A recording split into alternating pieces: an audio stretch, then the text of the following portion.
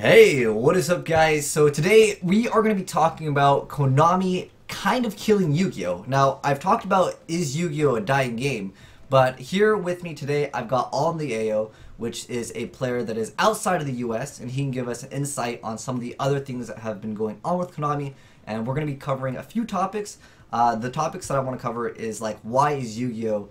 A game that is technically dying out, or it's losing out interest, because sometimes games just over the course of time, they just go away, you know, like sometimes there's sequels to game, whether it's a new reiteration of the game like Call of Duty, or sometimes games just, you know, phase out, they get less popular, they get less interest because players are just tired of the same mechanics. Now, we're also going to be talking about the whole YUGITUBIng, as some of you guys like to call it, and we're going to be spectating some duels just so you guys have something else to look at in the background while we go ahead and have our discussion. But anyways, so AlintheaYoh, why don't you tell us where you're from, and then talk a little bit about like your experience. Well, let's kick it off with the topic of recording Yu-Gi-Oh! Because that is a topic that I think a lot of players are interested in. Like they want to see, you know, videos out of YCS. They want to see coverage. Yeah, of course. So I'm a UK duelist. I've been playing the game since the start, as I'm sure some of you will know. And yeah, so based in the UK, down in London, and I think the biggest thing came to light is I like to do like vlogs at different events. I did one at Euros in Amsterdam not too long ago, a couple of years ago, and I just like to do different vlogs for different events. And at YCS Prague, just gone in February, I did a vlog, and I was very cautious of the fact that I was told that you can't film unless you have a certain amount of permission. That it's kind of a standard thing that everyone really says at these events. So I was like, okay, cool, that's fine. So I did a lot of videoing outside of the event, and just in general with me and my friends, or just seeing how like the Brotherhoods, which is the locals that I go to, kind of just kick back and enjoy the weekends. And I did have some footage of inside the venue. I had a picture of inside the venue, but I also had some footage, but the camera was directly pointed at me with nothing really happening in the background. And yeah, I was contacted and told, I won't say who because I still have a lot of respect for them regardless of everything. I was told that this video needed to be taken down under the pretense of I don't have permission to be filming at the event, and there was also some grey areas at the fact that I had the public outside of the venue in the video, and it wasn't really clarified under that circumstances. So it just got taken down, and I was pretty discouraged for about a week or so to do anything to do with the game, to be honest. But yeah, with the filming aspect in Yu-Gi-Oh! It's a real grey area, because on the one hand you see certain people who will have videos up and who will be in the event and it will be great, and then you'll have other people who will be targeted. And part of it, I think it's just part and parcel, is because I'm known in the scene, as I'm sure people know, and the more that you're known, the more that you're targeted and made an example of. But since that whole catastrophe was taken down, I've seen multiple videos, I won't say who because I'm not a rat, and nothing has happened to them. When I was explicitly told Konami would be gunning after it, nothing has happened. So that's the one that leaves the most bad taste in my mouth. It's because perhaps they haven't seen those videos, because like they don't, you know, invest, I guess, they don't hire people to go search on YouTube and delete these videos. But the thing that, like, I want to mention first off that I want Konami to be successful. Like, I think that they're doing 100%. A lot of poor decisions, and it's because maybe they don't know, or they're doing things backwards. I know for you didn't want to mention names, which is totally fine. But I think as a company, I need to mention the people's names so then they can address some of these issues. Okay, so this is something that I've not talked about before, and yeah, this is an absolute ridiculous thing, and I want your opinion on this too. Okay, so I had permission from head PR to actually record at the YCS. Right. I had an email to the guy that was running the event. It was an email sent by the head PR that gave me permission to record. When I had got there, I let him know who I was, and I said that, you know, I asked him, you know, did you get the email? He said, yes, I did, but you cannot record here. And I asked why, and he said, oh, you need permission slips for waivers. But I said, someone in PR already said it was the okay. He gave me the okay, and he wanted permission slips. Now, I think maybe this can be due to him not realizing how content and media has evolved. Getting a permission slip or a waiver and signing it is not that great anymore. There are multiple reasons why. One stupid reason is because they can say that they are under duress. But the main thing is that they could just sign it as someone else. And that's the biggest problem. Or they can say, that wasn't me who signed the paperwork. Yeah. And that could be due to them just changing their mind. What is much better is getting consensual agreement upon audio. There's a lot of prank channels that at the end of their videos, they will show off a small reel and they will say like, hey, is it okay if I use your footage? And then they say yes. Getting audio consensual agreement is much better than getting a waiver. And I had mentioned also that none of their faces would be shown, and technically they are still already waiving their rights by entering the venue itself because it is privately owned, unless there's specific areas or, you know, if it's outside of the US, there might be different regulations, but it's better to have audio consensual agreement, again, than waiver agreement. Now, the guy, Dan Posey, he stated this. He says, well, I don't know, what if there's an earthquake and the camera falls and you accidentally record someone else that didn't want to be recorded? And I had said, if that happens, I will gladly give you the footage to delete that. And he said, well, I don't know if I can trust you on that. And like, it's so ridiculous because I have more subscribers than the official Konami Yu-Gi-Oh! YouTube. Yeah. And I can give them more publicity, and it only helps the game. There's no negative, viewership that goes along with just getting more people introduced in the game, showing more people the game. It's going to grow the game. And a lot of people have mentioned Nintendo doing the same thing that essentially Konami is doing, which is there was a breast cancer thing that was going on for EVO for Super Smash Brothers. And Nintendo was like, no, you can't broadcast our game. This is... And so many people complained about it. Nintendo was like, okay. And I think that maybe we just need this push because... I don't understand how someone could say, like, I don't want you recording at this event, even though you can get audio consensual agreement, even though that you are known in the community, and on top of that, Konami has sent me stuff. I worked with Konami and made videos that were basically commercials promoting the game, absolutely for free. In return, they did give me product to show, but at the same time, that's working with the company. I'm not someone that has any intentions of destroying the game. I want the game to be successful because this is also part of my revenue, and it's crazy that they don't want this exposure. And they delete, well, you can't even comment anything on YouTube. You can't comment a lot of stuff on their Facebook page. They delete the comments. They don't want any constructive criticism, even though the game has shown itself to be going down in views. And it goes to show that, like, I guess maybe they don't want the feedback, yet they're having lower numbers, which you'd figure if a company wants to be successful, they would want the game to grow. And if the game isn't growing, like they're losing numbers, whether it's sales or retention rate on views, they would want to try to, you know, listen to what the fans or the viewers want. And cool. I think it comes down to this. Let me know what you think of this also. Is the game is, not only do players want to leave the game because, you know, a lot of players have literally left because of pendulums. After that, the viewers and the sales count of Yu-Gi-Oh! Has been going down. And the problem is, I think that the game is too complex, that newer players have such a hard time going into the game. When you have to explain to them exceeds, synchros, pendulums, battle phase, damage step, damage calculation, missing the timing, it's too complicated for people to get into the game. And people are leaving, and there's not enough people coming back. Yeah.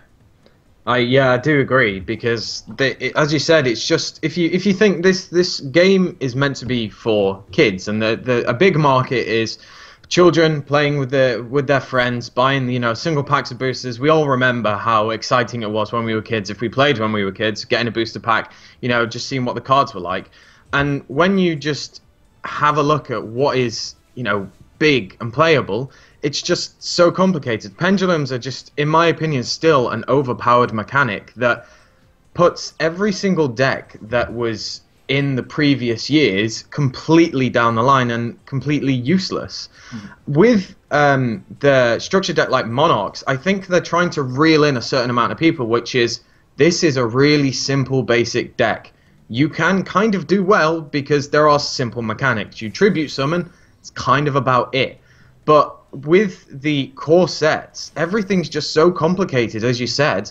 It's understandable why people struggle and don't want to come back into the game, because they will remember how certain decks have worked for them. It was maybe simple. Obviously, there were always degenerate decks in this game, going all the way back to the Dad era, or even before that, hand control. But now it's just so painfully focused on this pendulum mechanic that they're pushing it so hard, because obviously it's their new mechanic, so obviously they're going to push it and not just drop it, that people just don't like it, and they don't like it so much that they are just throwing their hands up and going, you know what, I'm done. Yeah, I think that the one problem that I have is that they really need to listen to some of the viewers, and they have kind of tried. I don't know if it's the same in the UK, but on your like the single boosters that are packaged like individually, do they have a small link to a survey? Because we have that right now. I haven't checked. In fact, I have some packs here. Okay. But are they single like packs that are like basically able to be displayed? Like there's a little thing that lets you hang it up on display. Okay. On the back doesn't of the, seem like there is. Not the pack itself, but on the there's like the clear plastic on the back of the cardboard. There's like, hey, take this small survey, give us feedback. Because it seems like they want feedback in one sense, but I think that the best type of feedback is from their Facebook, from their Twitch, from their YouTube, not trying to get some person. I mean, most people, they just open the pack, they just throw away the trash. They're not really paying attention to getting the information from the they're not looking at the package to like, oh, let me go ahead and use my smartphone, use the QR code, and then like try. It's much better just to have feedback, at least from my standpoint. But like I feel like sorry, go on. Like the guy that said that if there was an earthquake and my camera fell and they could record someone that didn't have like I didn't have their consensual like agreement to record, I feel like at that point I can't even argue with them. Like they're so like beyond like unreasonable and unworkable. Like what are your thoughts on that?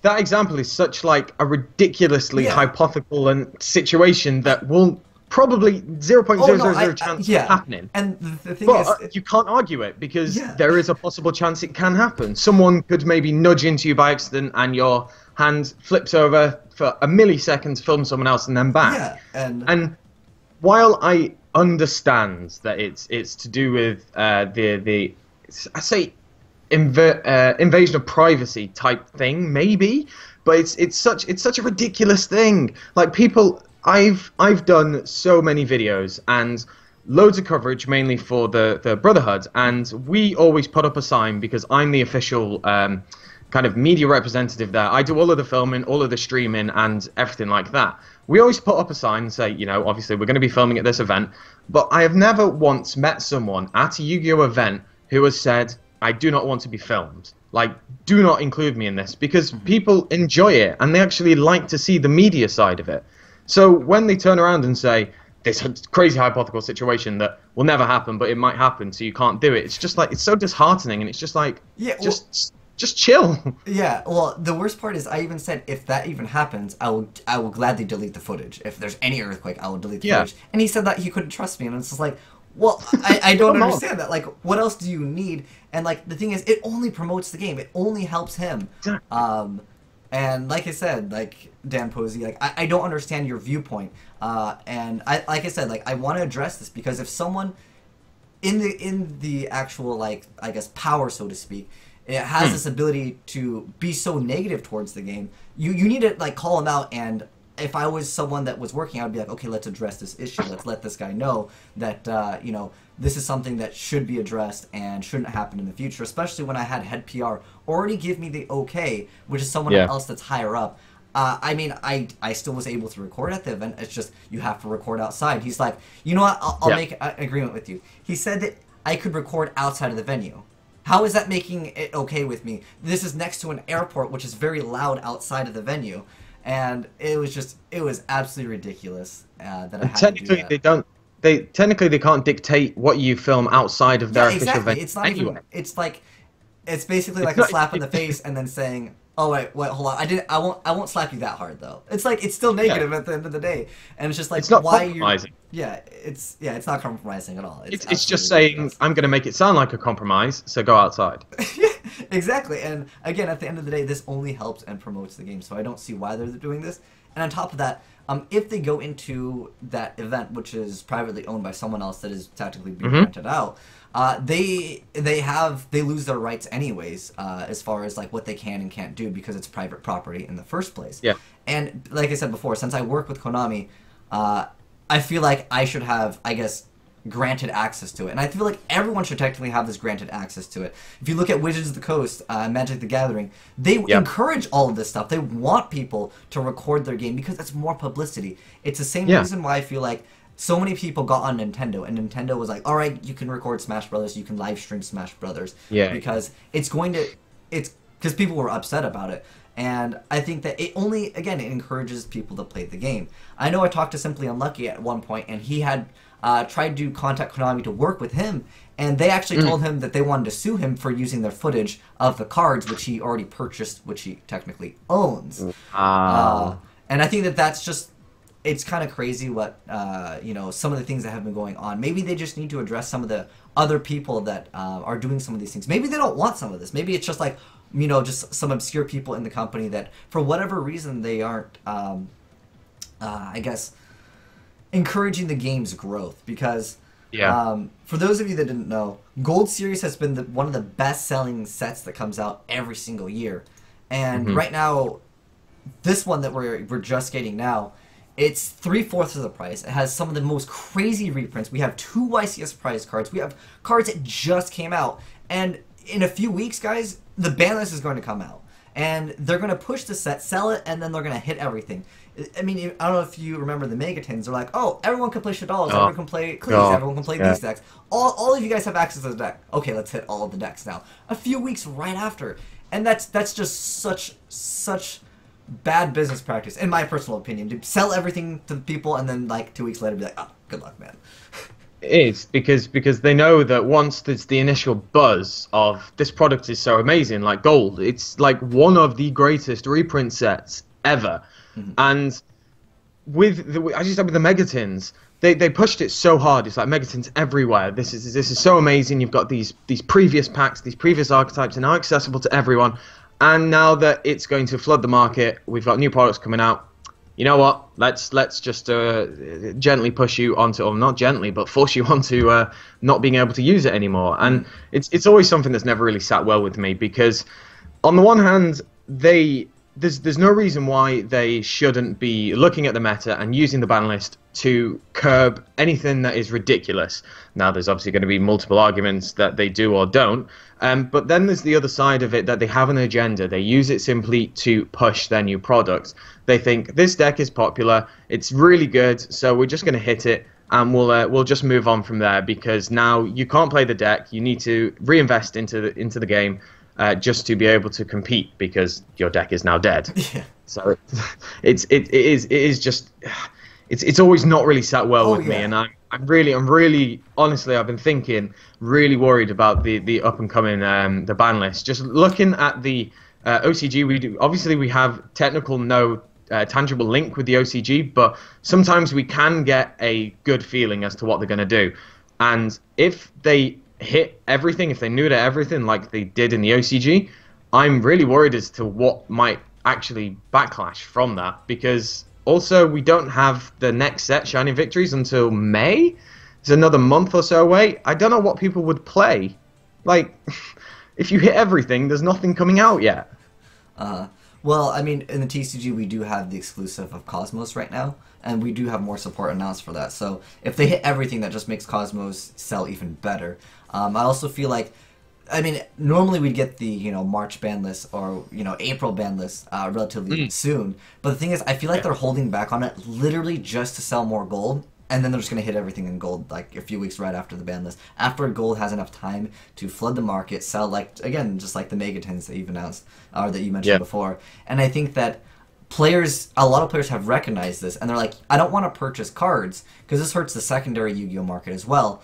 When they're like, oh, let's not buy cards because, the ban list could be right around the corner. I don't want to invest a few $100s only to get completely screwed over by some new adjusted ban list. What do you think of that? Like, let me ask you your thoughts on like the adjusted ban list. Yeah, so I was still playing in the era when we got the E-ban on the dad era. Okay. That was really weird, and that's all it felt like. It just felt like an emergency ban, and I'm pretty sure 90% of the community were calling it that. This adjust list was just really strange for a few reasons. One, they came out and said Pepe is too strong. Whatever event it was Anaheim or something. Oh no, it might not have been. Anyway, it was some YCS, and it was basically 29 of the 32 were Pepe. It was absolutely ridiculous. Quite clear that the deck is very good, and bordering on tier 0, depending on what your definition of it is, of tier 0.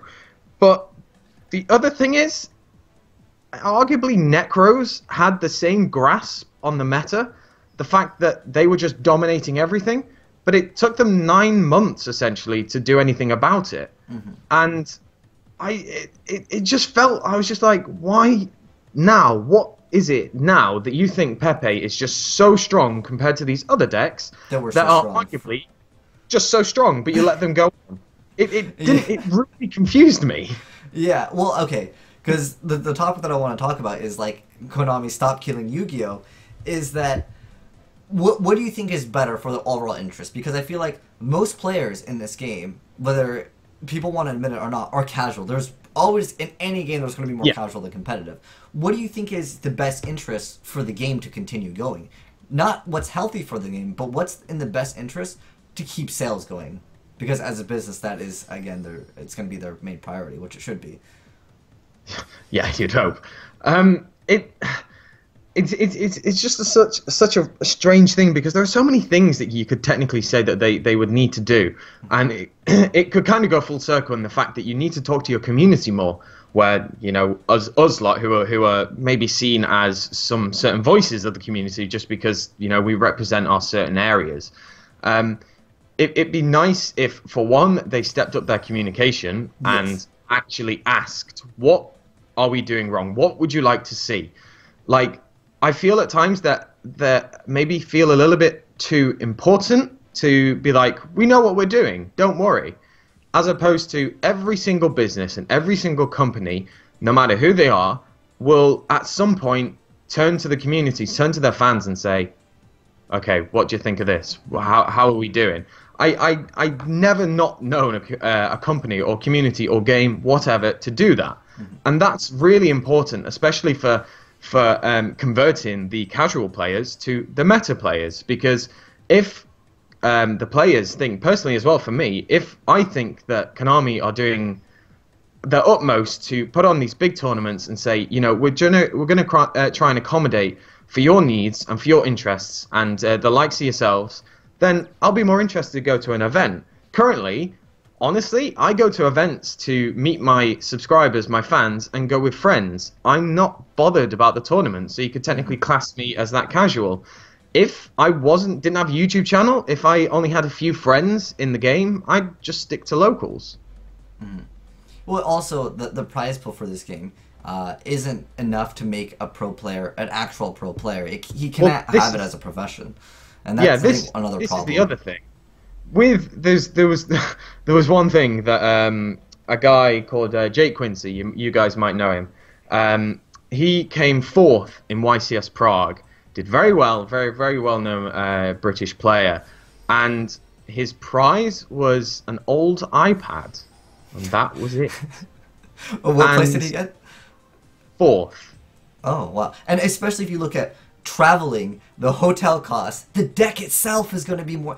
I'm sure his deck costs more than the iPad itself. And at that point, what is the cost to benefit ratio? And then there's the risk involved too, because it's just insane, and the amount of time and effort that you put into it. It's not just the cost of going to an event, getting the hotel, the money that you convert over to local currency, the food that you buy there, all of this stuff, entry. It's also the effort that you put into to actually test for the event. And if you quantify that to say your time versus the money, what you should be getting out of it, it just falls completely flat. Yeah. There was the Dragon Duel, I think it was. The winner of the Dragon Duel got the Dark Lord prizes, and I was like, hold on, actually, that's a really old prize card. What are you doing? Yeah, okay. We also had that recently here at YCS Vegas. That was the prize card. It's like it is kind of a slap in the face because I feel like not only is that card not really worth anything as a prize card, it was also pretty much irrelevant when it came out. No one was like, I'm gonna make a Dark Lord Turbo deck. Like it's kind of sad, and it just shows that maybe they printed those and they didn't give them out, so they're like, well, whatever, let's just use these because we still have them. It's just it does feel like that. It feels like they've got a bit of a backlog. Yeah, they're just like, they're just like, oh, we couldn't get rid of these because turnouts or like other tournaments that maybe they had to perhaps cancel. They're just using some of the older stuff because they don't have the funds and money. Again, like you said that they were using old iPads at this year's YCS. I think it's like iPad 2. Is iPad on like 3 or 4? I don't know what they're on right now. I think iPad's on like 4, and it's like, oh wow. Yeah, it was really, and he was so angry. And if I was in that situation, I'd be like, this iPad is worth about £120, $150. That's about it. Yeah, if you're driving or traveling, like you got to count basically 3 days worth of like work. And if you go like even at minimum wage, you could pretty much just buy an iPad from that. And then again, you have to buy the deck and stuff. So like they're not really supporting the community enough in the professional aspect of the game as in the competitive scene. The casual scene gets kind of screwed over because they want all these meta cards. By the time they get them, they're banned or they're nerfed or like they're errata, and there's all these problems. And I feel like I know I'm sounding really negative throughout this whole video. Even AlintheaYoh is pretty much like saying things that wouldn't be, I guess, in the best interest, so to speak, of Konami. But I think that you guys need to understand, we want this game to be successful, and 100%. Suggestions for the game that Konami just doesn't allow us to do because they've censored their YouTube. Even in the OCG, I feel like perhaps it is the OCG that has some type of mindset that, like, as far as Yu-Gi-Oh related, censor everything. Don't let them comment. Don't let them like. Don't let them say anything about the game. Yet the game is dying. Like it's not even just me being upset that my views aren't that high. I've talked to multiple card vendors. I've had sponsors contact me to promote other card games because they're like, well, I know you already work with this guy with Yu-Gi-Oh! Would you be interested in working with us with this card game because it's doing much better than Yu-Gi-Oh! Right now? And I'm like, what? This game is doing better than Yu-Gi-Oh! I see like some of these other card games, and I'm just like, I can't believe these are doing better than Yu-Gi-Oh! As far as sales. And it could just be maybe that website isn't just doing that hot with Yu-Gi-Oh! But I could definitely say from my numbers as well as other people's numbers from the past couple months that it just hasn't been doing as well as it once was. And maybe with us as a community, we can talk and maybe get our thoughts out, and we can improve the game. Because at the end of the day, this helps me, and it technically helps you guys, and it'll help the business. It's an overall win-win-win-win. So I think that we can perhaps address these. Is there anything that you want to talk about? I mean, I covered pretty much what I want to talk about. Basically, I think that overall, let's just say this from my standpoint, this could make Yu-Gi-Oh! Stop dying.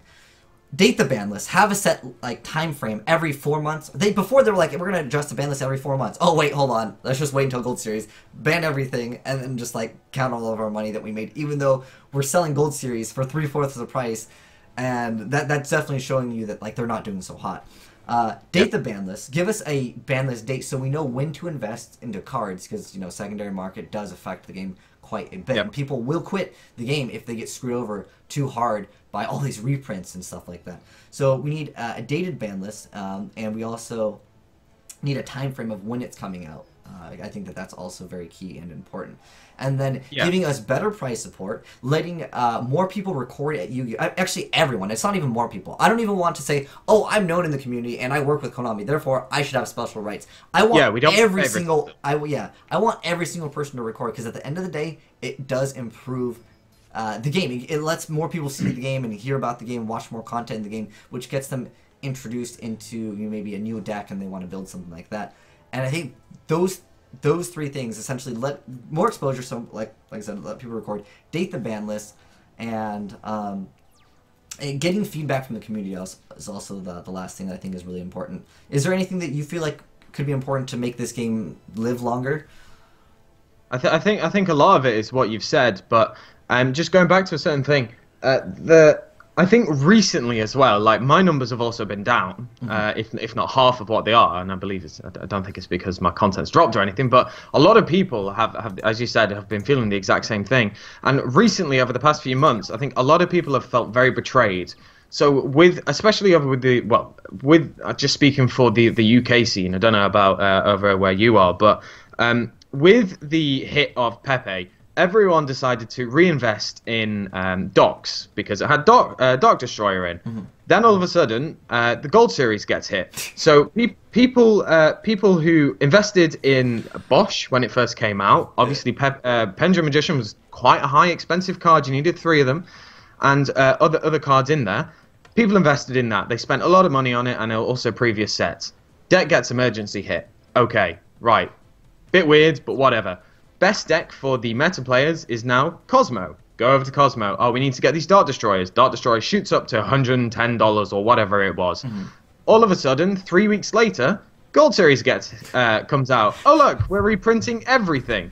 It's a massive slap in the face. I was speaking to someone who is a very competitive player, and they said that, in their opinion, Pepe, before the adjusted list, obviously was the best deck. They want to do well at events, ergo, they have the best deck. They put the money into it.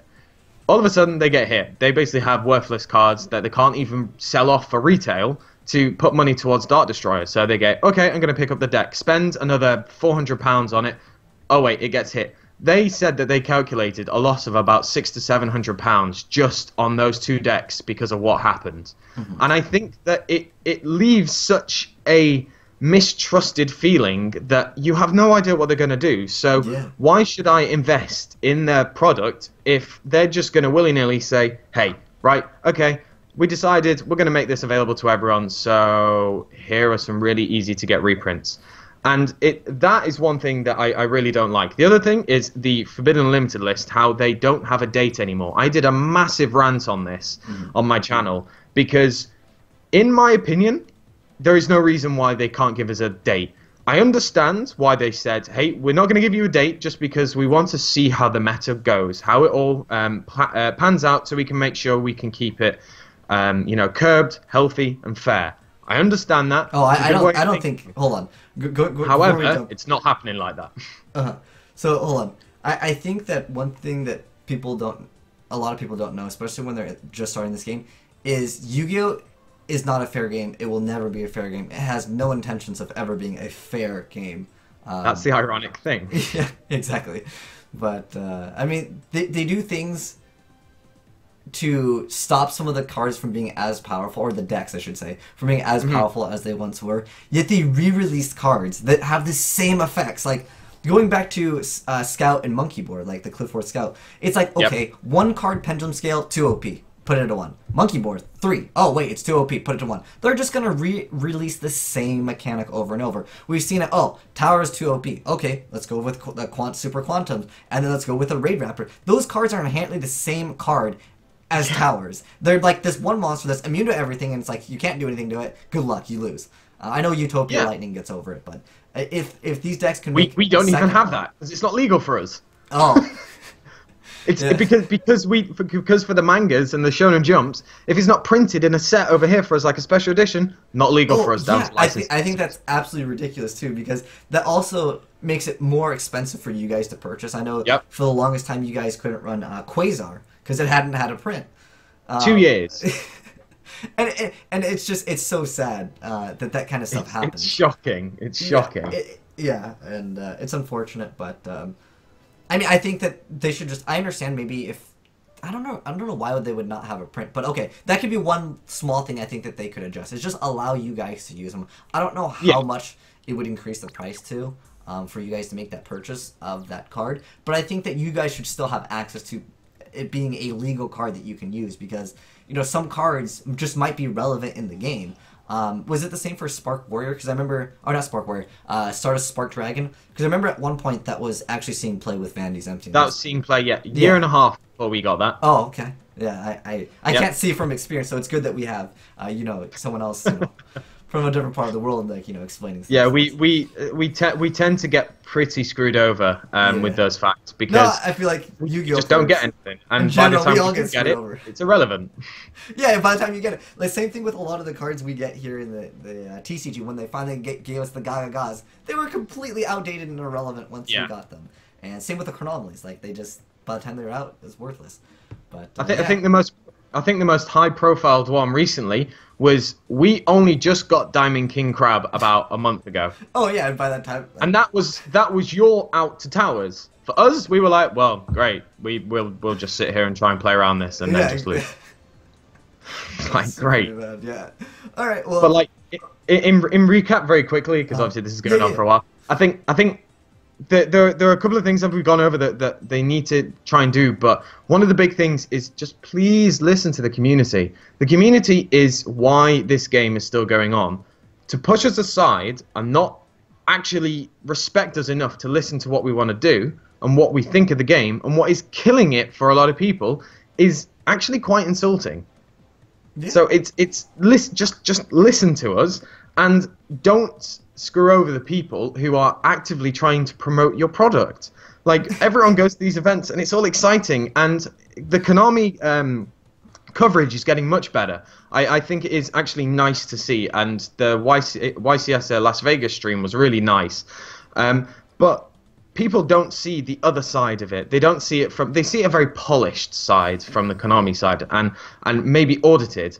And from our side, it's how much fun we have when we go to these events. We have all these friends, and we all just join together and just have a good time. And you don't really see that on the streams. Mm-hmm. And I think that that's a big part of the community that's missing, that they're really missing out on.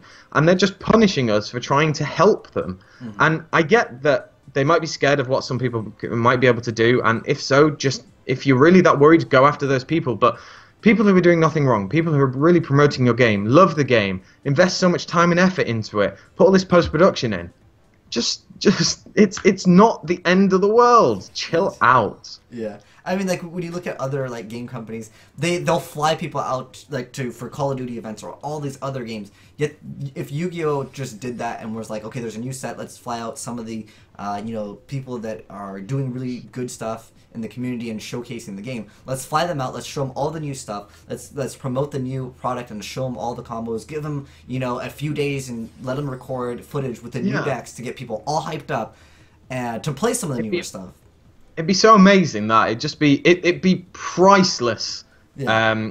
It'd just be absolutely priceless. And the thing is, other game companies do this because it is successful and they gain growth from it, and that in turn, like, even though, like, if they have to pay for, let's say, flights or accommodations, or, like, they're giving us the new decks, which Yu-Gi-Oh! It's very cheap to reproduce, like, cards, whereas, like, with an Xbox or, like, a console, obviously that costs more money. It's so cheap to give us the new stuff and let us play with it, let us showcase it, and that can make it so you guys, as a company, Konami, would gain more money and more exposure to the game and introduce more people to the game. I mean, we have the movie coming out recently, or relatively soon, and that's going to increase all of our revenue, because people are going to be interested in, like, oh, what's this Yu-Gi-Oh! Game? I'll just watch the anime. Of course, yeah. But anyways, thanks for watching. Thanks AlintheaYoh for coming on and having this discussion with me. If you guys want to check out his channel, I will leave it down below in the description box, and you guys can go ahead and feel free to sub them. But thanks for watching, guys, and we're signing out.